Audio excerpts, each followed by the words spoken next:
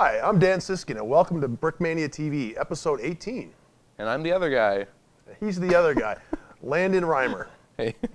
All right, what's first up on the show? Well, we'll just get the new releases, the specials, and all that stuff over and done with, because we've got a special Star Wars related episode today. Do we? Which is kind of weird, because Nice. Brickmania is not normally known for our Star Wars, but our Star Wars activities, but we do have a Star Wars display at the Toyworks, which we'll be talking about later. So let's just get right in it. First, Lando here has a new minifigure that he put out. It's a special minifigure. I've been working on this bad boy for quite a bit. This is a Panzer Crewman with full .44 camouflage. So the camouflage, it took me quite a while to get it just right, but I think it looks great. And yeah, this is a very limited figure. He'll go fast. So who wore the .44 camouflage? So you're gonna have to help me on the pronunciation of this. Sure. Okay. It starts with an L. Lieber. Liebstandard, right? Right. Right. No, so this was like supposedly the best of the best. Yep. Was it the LAH Panzer Division? Yep. So I included the arm sleeve on that and the eagle on the side. Basically, these were the baddest of the badass German Panzer guys. You know, if you were this guy and you got captured by a Russian, you'd probably be shot instantly. Mm-hmm. Executed on the spot. They were wanted. A lot of them were wanted for good reason. They did war crimes, atrocities. But you know, that's World War II. It's in the past, and of course, if you want to have your Panzer Truppen, your vehicles have the most historically accurate. Historically accurate figure right there. Yeah, for a toy. Yes. I think this is about as close as we're going to get. And Landon really hit it out of the ballpark with this one. Yeah, thank you. Cool. What else we got? Well, this week we have for a kit, we have the M16. It's a quad, basically machine gun motor carriage. M16 MGMC. It is a M3 half-track with a quad 50 caliber anti-aircraft mount machine gun on it. So these guys are sent to Europe and even in the Pacific too, as anti-aircraft, armored anti-aircraft to go with the armored units. Right. Turns out that by the time the Americans got to Europe, most of the Luftwaffe, the air threat was gone. So these were used extensively as anti-infantry. Yep. They slightly repurposed it. Yeah, they still they still used them as anti-aircraft batteries. So that's where it got its nickname. The Kraut-Mower, yes. Yeah, it was notorious called the Kraut-Mower. I mean, it's pretty badass. You've got 4 50 caliber Browning machine guns. Yep. Could be elevated up in the air, obviously, but also trained against ground targets. Right. Yeah, Kraut-Mower, meat choppers, all kinds of grisly humor attached to that. Right, right. So another, one of the most famous uses was this when the Americans they captured the Ludendorff Bridge intact, crossing the Rhine. They basically became a high-value target for the Luftwaffe because it was the Rhine was the last natural barrier into Germany. Right. Americans seized a bridge. They sent ahead all these M16s to guard it from a German air attack, and it sounds, for good reason. Right. So you see a lot of pictures of that in the history books. Cool. So this kit comes with 3 guys. Yep, right? It's 3 guys. And it's 3 guys. This is a limited edition kit. It's an M3 half-track with the mount on it, the quad mount, and you get the M10 ammunition carrier trailer. So this is, I think we're only making 100 of this kit, and then once that's gone, they're gone. Yeah. Cool feature about it does have the winch on the front. Yep. Doors open. It's a new hefty half-track, utilizing the new 1.5 wide Brickmania track links. Trailer has, you take the top off the ammunition trailer. It has the usual tailgate. So that's cool kit. Kind of the features of that one. Going with that, you got the restock. Sure. Right? Yeah, we released this about a month ago. This is the M3 Scout Car. It comes with a nice set of stickers. Both of these do. But these sold out within just a few weeks. Yeah. And basically, we have another batch. Did it as fast as we could. This time of year, it's a little tough because demand certainly outstrips our ability to keep up. So we have another batch of these coming off the assembly line this week. Get them while you can. And then we also have another new release. New release, it is a Roeglen's Decals, Oakfall Mercenary, and it's a complete minifigure, or decals for a complete minifigure. Yeah, Pretty cool. Sure, there's going to be some specials this week. Maybe we'll recap those at the end of the episode. Sure. So stay tuned. Watch this really cool feature on Jesse's Star Wars display. We'll see you in a little bit. All right, I am here with Jesse from the Greater Midwestern Lego Train Club right here at the Brickmania Toyworks. Hello, hello. And he has a really awesome layout for us to show it here. So this is Star Wars. So tell us a little bit about it. Yes.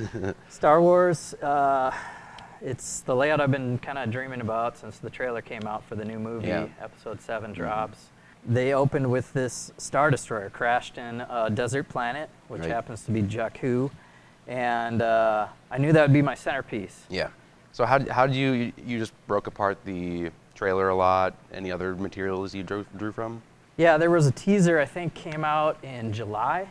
Cool. And then the sets Lego released in September. So Right. there were teasers, they Yeah, call yeah. them, you know, before the trailer Cool. that were available. So some of the ships are older, some of the ships are newer, Yep. based on what I expect to see. Exactly. Cool. Well, why don't you just take us through this thing? What's your favorite thing on this layout right now? Most people's favorite and mine is probably the AT-ATs. Yeah. We have a lighting effect on one of them live. I know most of them will be damaged in the new movie, so we have two, one lane forward that classically tripped down, Yep. desert buried in the sand, and then another one lane sideways. And it's really 30 years after a war happened, Cool. so there's going to be a lot of battle damage. Yeah. So you can kind of see that on the centerpiece also, the Star Destroyer. Yep. The guts are mostly a set, but I expanded it to a larger scale, aged it so it is Right. battle damaged and So I was talking to you earlier about this. I think some of these are sets, or are they all your own creation, like modified sets, kind of? it's what I would call modified and Right. custom sets. Cool. So only a few ideas were taken from like Right. set and set. So the Star Destroyer has key pieces that I just kind of kept Yeah. intact and modified it, Right. altered it. Cool. It's got little minifigures on Yep. it if you look really closely. So instead of the normal minifigure, you have basically what they call a trophy figure. Right. It could be held in the hand of a minifigure. And we like to mash up themes in here. You'll see also in front of the Sarlacc pit that Iron Man is there instead of Boba Fett. Oh, right. So we're That's having not the only. You have the Spaceballs Winnebago over there. Spaceballs Winnebago right here is That thing's fresh. awesome. We just watched the movie and got inspired because it actually crashes on a desert planet. Yeah, it's very They're fitting, playing with very the fitting. movie of Star Wars, of course, and Spaceballs, so we like to have fun with it too. Cool. That Starlight Pit's awesome. Thank you did you. a cool job on that. Yeah, even though that's more from the original series, I don't think they'll have one in this new movie. I mixed Tatooine and Jakku planets Sure. to give familiarity to the Right. crowd when they come to see it. I mean, you only have so much source material right now. So. Right. So, like a lot of projects, they're always adapting and yeah. changing a little bit. So, One other thing I saw you working on was this Star Wars front. I thought Yeah. that turned out really great. thank you. Yeah. That actually took me almost half the time of the whole Right. project. It's very brick intensive, Yeah. as you can tell up close. Each letter kind of demanded a different height, and then I would work backwards. And by the time I got to the R, this rounded shape was perfect. Yeah. So then I go backwards and make this a little bit smaller and drop this. That's cool. And it turned out really well. Nice. I haven't seen anyone Lego out Star Wars font to that caliber. Cool. Something else we want to check out here is the internals. So this is on like a train track, right? Right. So I kind of call this a slot car racer. Cool. And you can see it going around, and it's also going up and down. Yep. And inside we have a train track. Nice. Being a train club, we like to use the Lego train tracks, and you can see typical train cars and power functions, and you can see the up and down motion on the ships are run by a gear. So there's just one motor doing all the ships up and down? Or? One battery, but I have two motors. Okay. The normal train car moves it backwards or Right. forwards, And ludicrous speed coming up. We're gonna fly off the track. Yeah. It's actually been very reliable. Yeah? Other than a hand pointing and touching it, Right. it can really cruise around. And that's I'll not slow always it the down case for- with these trains. No, we're usually here for maintenance and support or Right. whatnot, answering questions, of course. Cool. Well, this is a really awesome layout. It turned out really great. I guess, yeah, if people want to see it, where can they see it? So this is at Well, the train club right now. We are located at Brickmania Toyworks, and we're open every second Saturday of the month. So we have some extra hours during the holidays, so you can still come see it here by the time this airs, the last Yeah, we'll Saturday see. of December.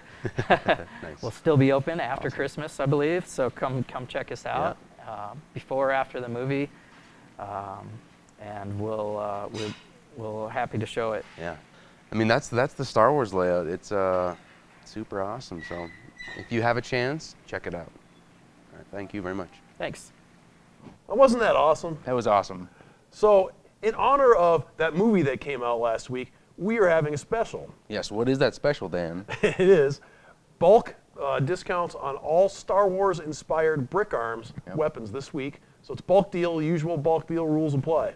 So it's buy 10, get one free. How does that go? It's buy 10, get 10% off. 10% Buy off. 20, get 20%. It's on the same weapon. So Right. all your clones, all your stormtroopers, things that you have to buy in multiples anyway, you can get it, stock up now, and save. And we are also doing a bulk BrickArms on World War II stuff. World War II Americans, that's right, in honor of the 2 American sets we have Cool. coming out this week.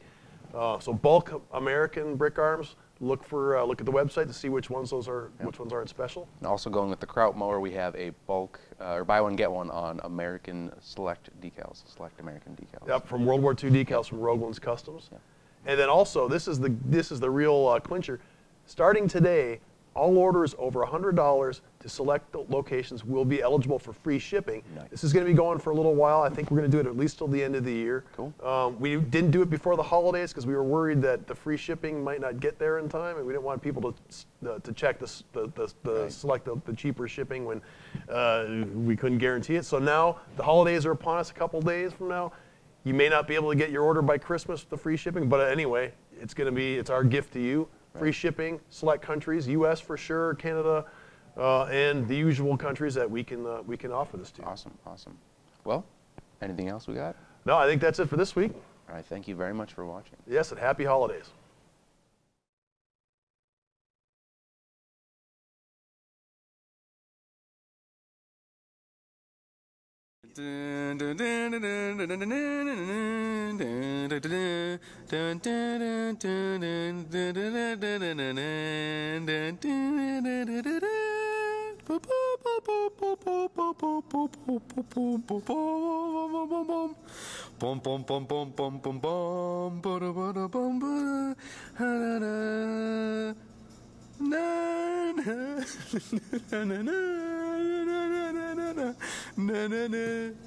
I'm Luke Skywalker. I live on Desert Planet.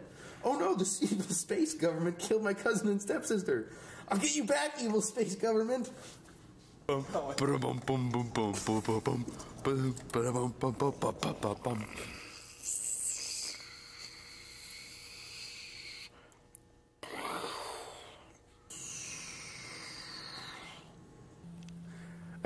out of control and I'm about to crash.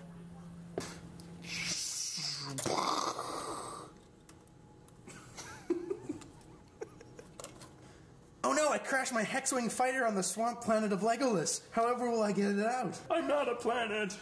Hey, I'm Dan Solo. Instead of something mystical and character building, I'll fly to safety on my ship, the Milwaukee and Fulcrum. But we needed a rescue special princess. It sure is fast. This ship can do the pretzel run in less than 12 Star Treks. Hold on, I need to. No time. We need to go visit my friend Lando in Regular City. Regular City? It's a city built entirely on land. It's incredible. Knock off song is Star Wars not. Hey, it's my good friend Lando. Oh my goodness, I do not want to be in your movie right now. Seriously, like, I gotta get this done. No, Lando betrayed us. That's right, just as I planned. Now we will blow up Earth with my space gun that fires one big laser made out of several smaller lasers. No, I'm here to stop you. Oh no, I am defeated.